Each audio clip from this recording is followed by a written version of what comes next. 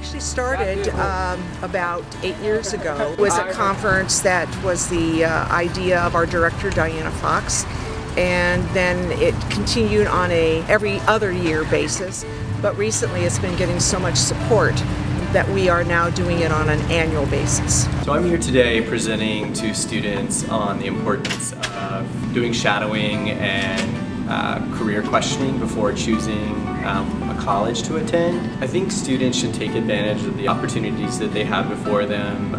Shadowing and doing informational interviews with health practitioners are really important. Everybody seems like they care a lot about your education and your future, and I think that's really important. I'm here to promote our programs, our volunteer services program, which will help the students get hands-on experience, build their resume, and also network with the professionals. Just the knowledge, you know, what's my options, you know, what's open for me, the type of things I can do, you know, just to pursue my medical career. I mean, it's really great. Here today to give the keynote speech, a presentation to all these wonderful high school students who are seeking a career in the health profession. It first started with interest in nature, so when I was a kid I'd watch nature programs all the time. I was just really interested in how the animals adapted and how they survived and thrived in their different environments.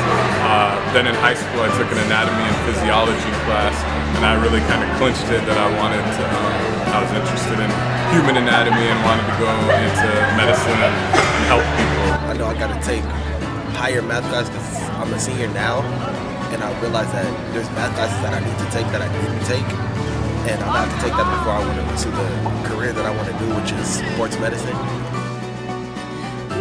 What we hear from the students is that they learned about things they never knew existed.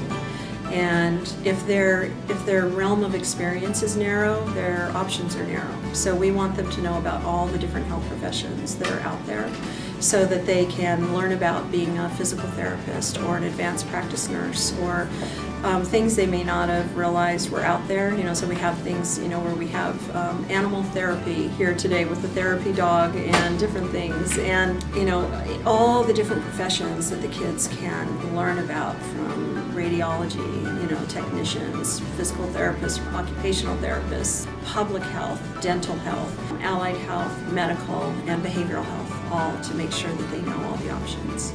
I learned how to use dentist tools. We learned many things, like one of the presentations I went to see, I learned how you can travel a lot and you can learn many things while you're traveling. I learned the steps you have to take, like in order to be an RN, like the things you have to do, like your prereqs and everything and how long it takes. I think that it's really helpful for K through 12 students to understand that there's a lot of different careers available in the health system. That could be careers at the associate level, it could be careers at the certificate level, at the bachelor's level, or the master's and even doctorate level.